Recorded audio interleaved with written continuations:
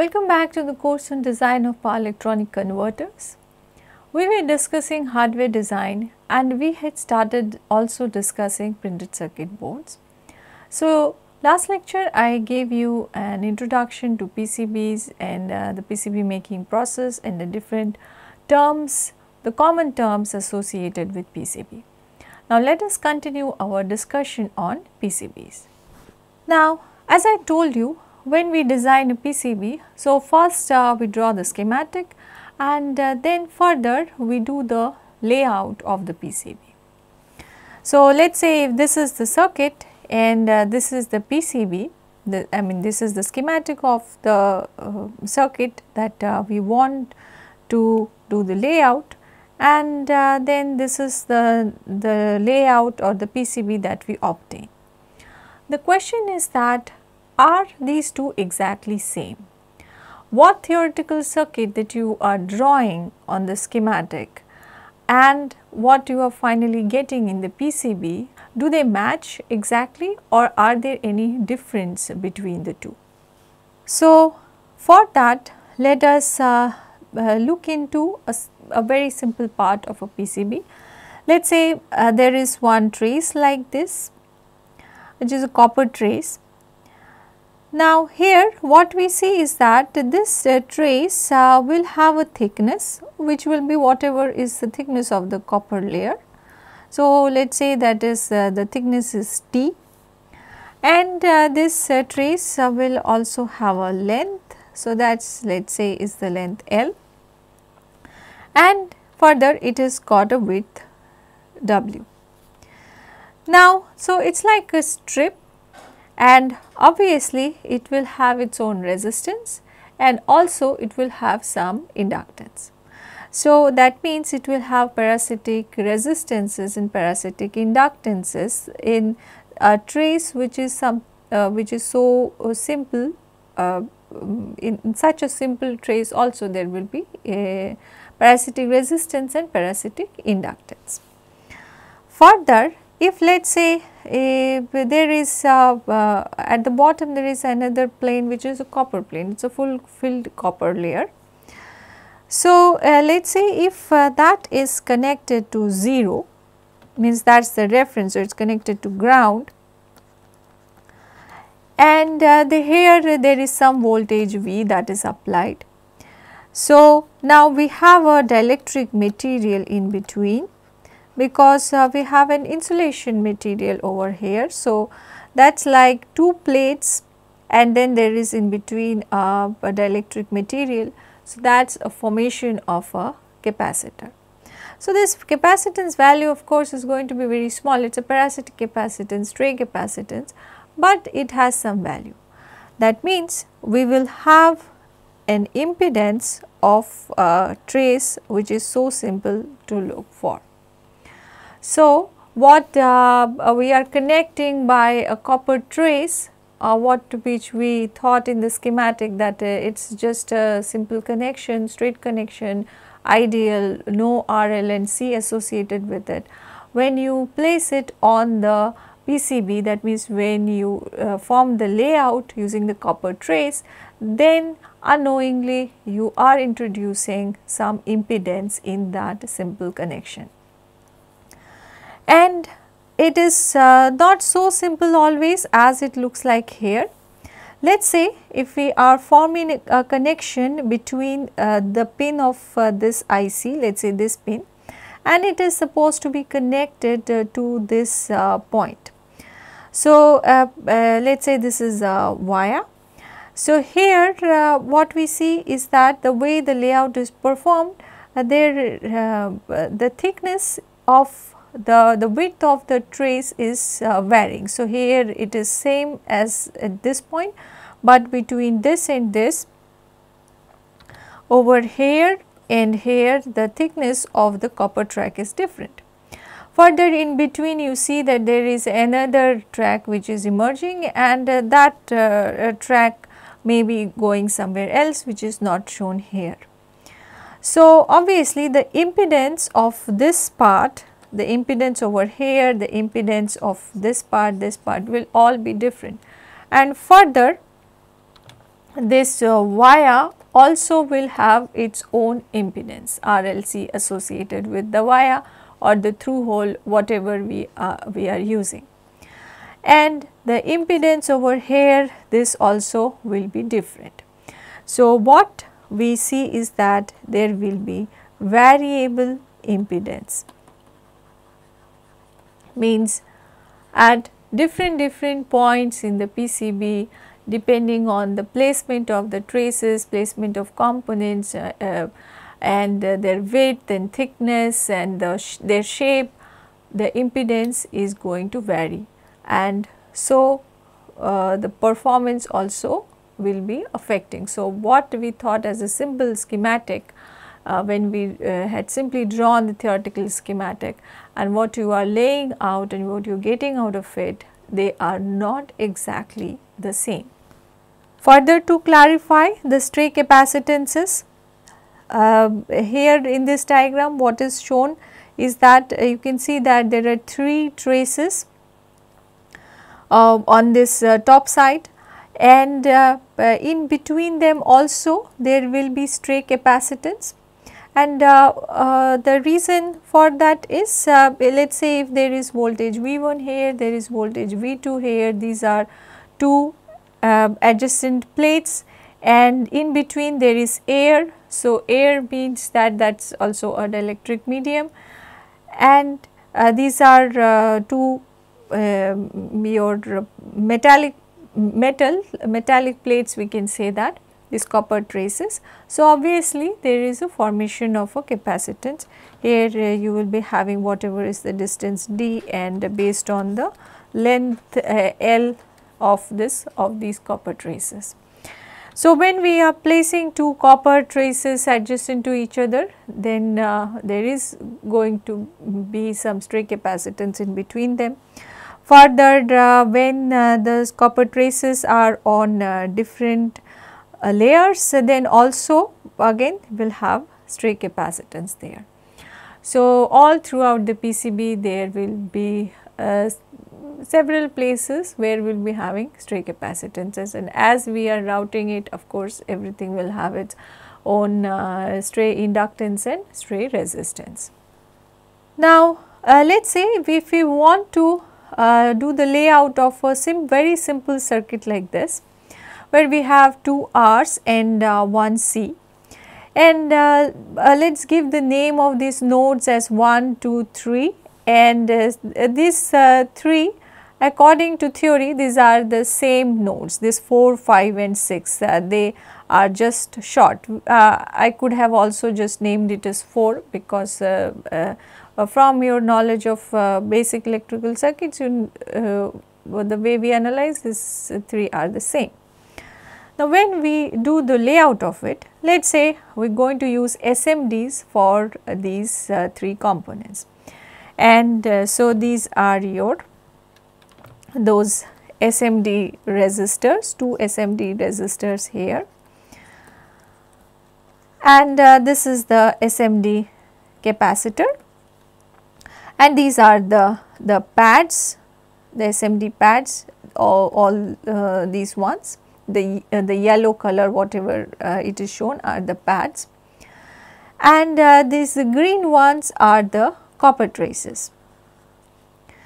So, here this is the connection between these 3 components that is formed between 2 resistors and this capacitor, and this is just laid out because let us say if you have an input over here and if you have an output at this point. So, to denote that this is this copper trace which represent this line 4, 5, 6. So, let us give the numbers here. So, this is point 1, 2 and 3 points according to the schematic, and this is point 4, 5 and 6. And now, let us ignore the parasitic associated with the components. That means, I am ignoring the equivalent circuit of the resistor. That means, the resistor itself will have some parasitic inductance or parasitic capacitance. This capacitor's equivalent circuit also we had seen before. it will also have some parasitic resistance, inductance. So, those things we are ignoring. We are just looking in from the perspective of parasitic with the simple parasitics introduced by the PCB layout.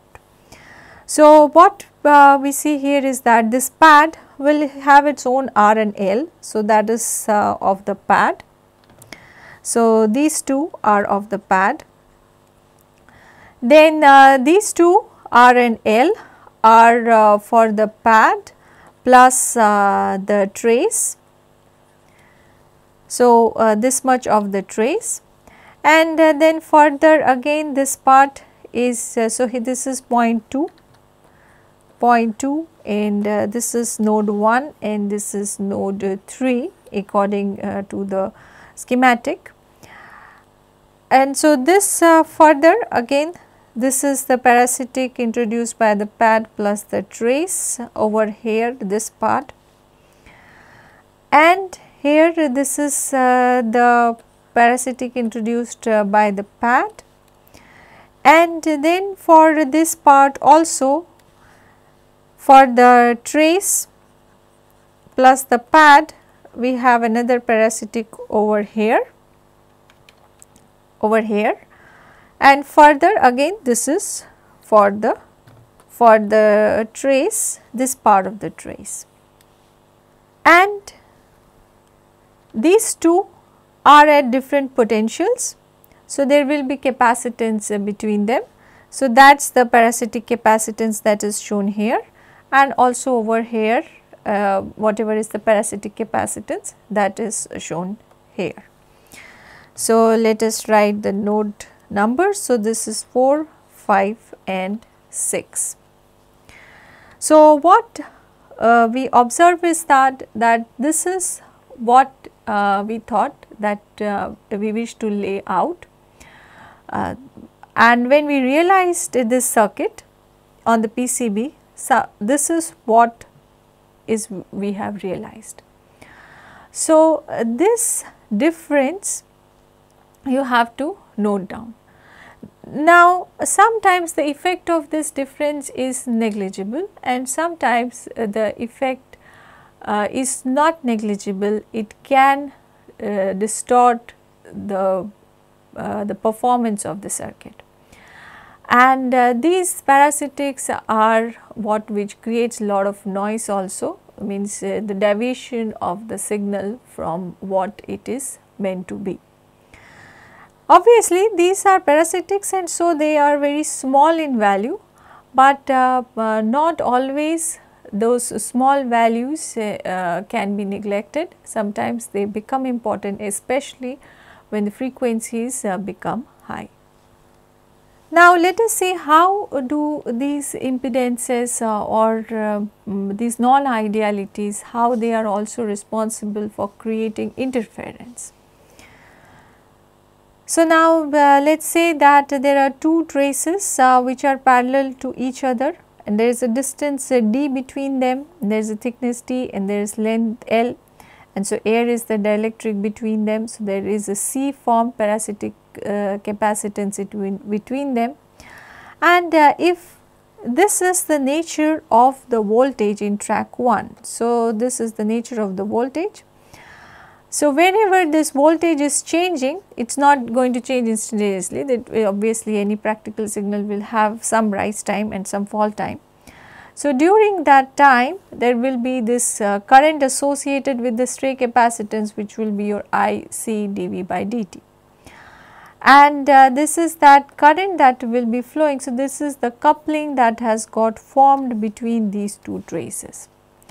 So, that current will then may disturb whatever was originally flowing in these two traces. Further, if let us say there is a current flowing in it, and that current is alternating in nature. By alternating, I do not mean that it is a sinusoidal alternating, it is varying. So, if it is varying, it will create its own magnetic field B, which will also be varying, and that will get further coupled with this trace, this second trace, and will induce a voltage. and that induced voltage will then create its own current, and so then we will have disturbance created in this second trace. So, we see that then now there is interference created because of this parasitic capacitance and these changing voltages and currents. So, there is a problem of electromagnetic interference occurring inside the PCB. Similar phenomena you can observe here also, where the traces are on top and bottom. You can see that here also there will be some C that will be formed, some C stray will be there, parasitic capacitance, and if we have a voltage waveform like this in this trace, then it will have the coupled current which will be flowing according to IC dV by dt, and similarly voltages can also be induced if we have the currents which are variable. If we have case like this where the traces are just crossing, let us say one trace is on the top. So, this is the one trace which is on the top layer, and there is another trace which is on the bottom layer, and there is a crossing that is getting formed over here. So, this crossing, because of it also there will be some stray capacitance getting formed, and then again if we have voltages like this which are going to change, so we will have the capacitor currents because of it. So, what we observe is that at different places in the PCB, because of the very placement of the traces in different ways, there is problem of electromagnetic interference that will be getting created. Now, there is another term which is called as signal integrity, which a power electronics engineer should be familiar with. We will not go into the details of this because these are very wide topics in themselves. We will just get an idea of what it is. So, let us take the example of this, where we have an IC pin which is getting connected to a wire. So, here what we saw that the impedances are variable. Now, let us say that the signal that was